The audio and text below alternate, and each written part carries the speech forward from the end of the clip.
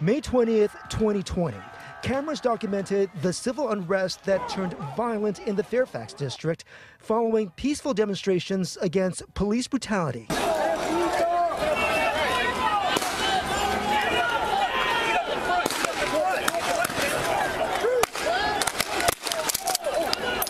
Three of the cameras rolling that day were worn by LAPD officers.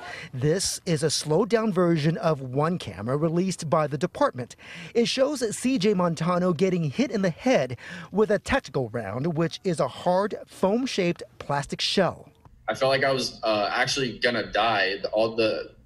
The vision in my left eye went out entirely. Montano quickly fell to the ground and got help from other protesters who pulled him away from officers who were advancing on a skirmish line. He was able to see out of his right eye. I looked and everything felt warm and I had just blood all over my hands. The LAPD says its officers used tactical rounds to disperse the crowd because officers were being assaulted by protesters as a number of businesses were being set on fire.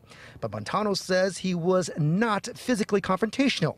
In fact, he says he was trying to be a peace broker moments before he was hit in the head, which required him to be hospitalized. So I started talking to him. I was like, I'll go talk to the protesters throwing stuff if you guys stop shooting us. And on July 1st, 2020, it was determined that LAPD's Force Investigation Division, also known as FID, would investigate this incident as a categorical use of force, unintentional head strike with an impact device. Montano's attorney says her client posed no threat and the video clearly shows him with his hands up. She says officers aren't supposed to aim for the head even with less lethal force. There's no way you can characterize this as unintentional. Montano says he's troubled by what he calls the militarization of the police after having served in the Marine Corps himself. Any veteran that truly deserves and what's right for the country will support people's constitutional rights. Montano is suing the LAPD for unspecified damages, and he is pushing